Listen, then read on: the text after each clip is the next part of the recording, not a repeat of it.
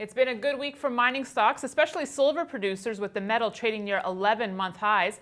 But is it still a good time to get into the mining space, or should investors wait on the sidelines? Joining us now is famed newsletter writer and geologist Brent Cook. Brent, thanks so much for being in studio with us. Oh, it's great to be here, especially across the street from the stock exchange. Absolutely, some really good energy. And now, the last time we spoke was March, and mining stocks were doing quite well. Still the story here today in April.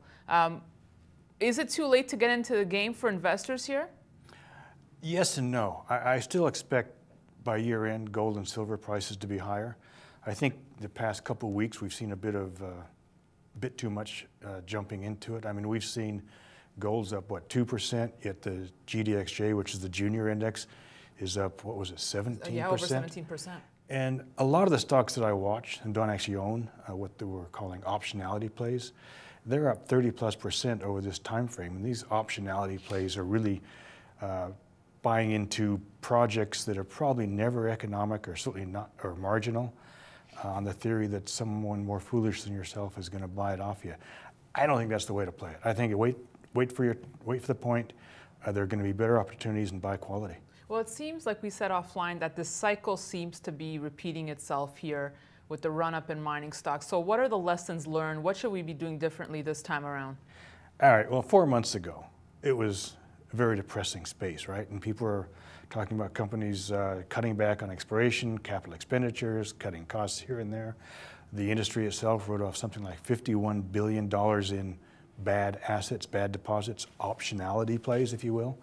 I think the lesson I hope that the major mining companies will learn anyway is to stick with quality, buy quality deposits, and ignore the marginal and uneconomic ones.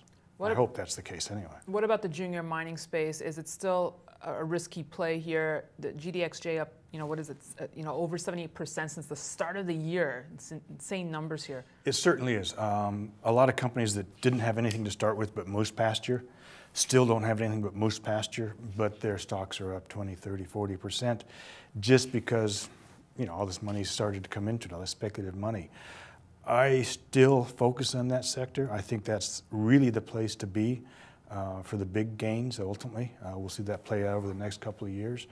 But I only want to own companies with solid management that have the cash to do some real exploration, the intelligence to know what a good deposit looks like and when it doesn't look good, and a good chance at making a discovery. I mean, that's what really, really How many helps. are out there? I would say out of the, I don't know, there's probably 1,000 companies exploring right now, listed in Canada. Probably 20% have got something potentially legitimate. 10% are worth owning. All right. Pretty slim pickings there, Brent. That's my opinion. Well, let's look at the metals specifically here. Silver really catching up to gold. Is silver a good play for you right now? To me, silver is the poor man's gold, and why would you want to own the second best? I stick to gold. To me, I like silver companies or silver deposits, but only if they're, again, highly economic and make sense. I mean, I don't care what metal it is. If I can find a deposit whose production costs are in the lowest third or quartile of the industry costs, that deposit will make money no matter what. So what are your thoughts on gold then? Where do you see it headed? I think end of year it goes higher, for sure. I mean, what changed my mind back in November in my letter. I came out and said, this is, it's time to start buying. And what really triggered it was just something really simple, at least to me, is that we're looking at negative interest rates around most of the world, potentially hitting that in the U.S. At that point, gold actually makes sense as an intelligent investment to people across the street at the New York Stock Exchange, which is a big difference to what it's been up until then. Brent, thanks so much for stopping by the studio. Thank you. Brent Cook, Exploration Insights. Thank you for watching. We'll see you tomorrow.